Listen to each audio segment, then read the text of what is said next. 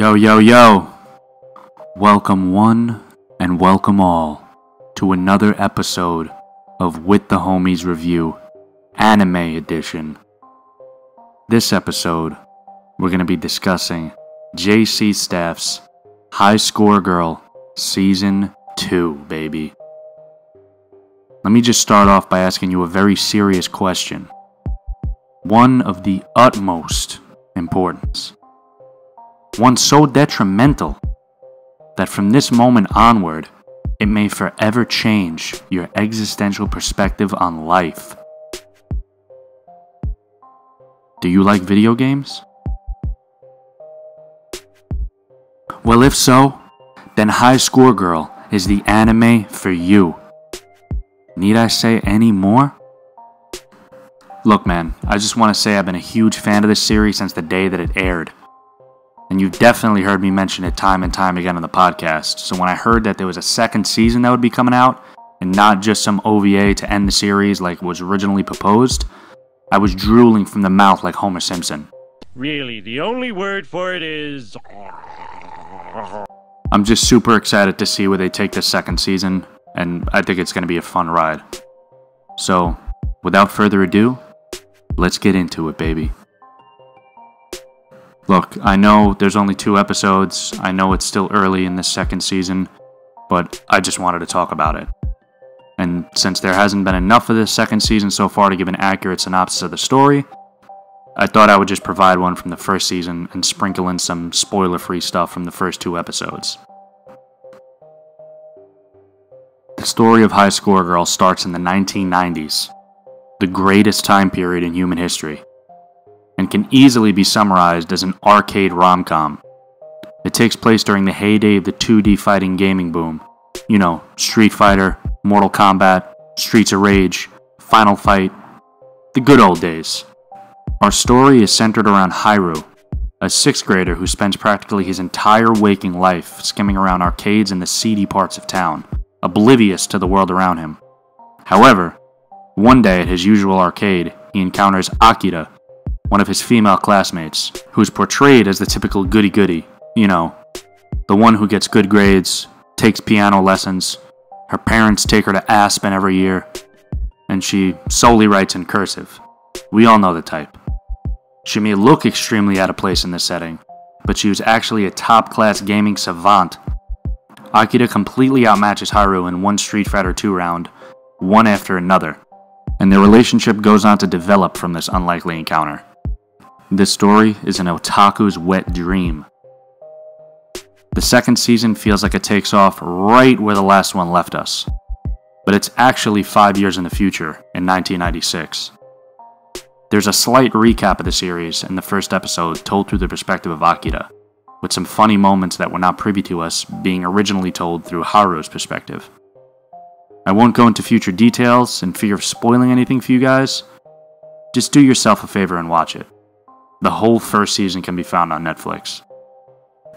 When it comes to animation, I think this series should be the benchmark of how CGI and anime should be done. I myself am not a big fan of CGI in anime because I feel like it draws attention away from the artistic merit of the piece. I think CGI is somewhat lazy and sometimes unpleasant to the eye in this medium. But when done correctly, it can still maintain the typical aesthetic of anime that we all know and love.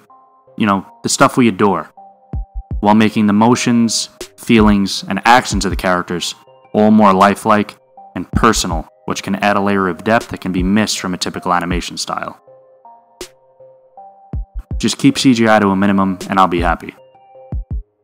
I personally loved how the animators fluidly incorporated a number of these old school video games into the series artwork.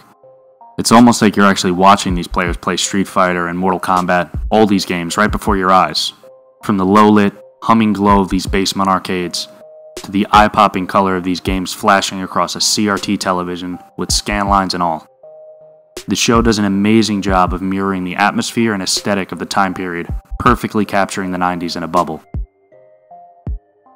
This new OP for this season takes a lot of inspiration from its roots. It's almost done in a video-like game fashion, as if it's ripped directly from the opening of an actual game. We see flashes of chaos from the famous fighting games covered in the series, quickly panning between scenes like an action film, scrolling lists of names of team members and developers as if it's a high scoreboard, and all the far-out wacky colors of the 90s are present in this neon pixelated glory. It's a fun intro that can definitely be watched time and time again. It even gives some subtle hints of what may be coming in this season. From an actual love triangle between Hado, Akira, and Hidaka, to even a couple secret games hidden in the background of these ever quickly changing scenes. The music and sound effects sound as if the creators took a time machine back to Squaresoft headquarters, rest in peace, and had the young and prosperous Nobuo Uematsu handcraft the soundtrack. No, but seriously, the music of this series does an amazing job of helping to create a fun, comedic atmosphere that fits with the time period. From a random Hadouken, or finish him, to a Virtua Fighter double palm strike sound effect when Haru gets smacked, a perfectly placed game over sound effect when he gets humiliated, or blood-pumping battle music during intense scenes, helps to create a heartwarming and endearing experience for video game and anime fans alike. Look, if you love anime and video games, then I don't need to tell you that this series is a no-brainer. It is a nearly perfect marriage of the two mediums that culminates into a unique and enjoyable experience for newcomers and day one fans that after each episode will leave you waiting in anticipation for the next week.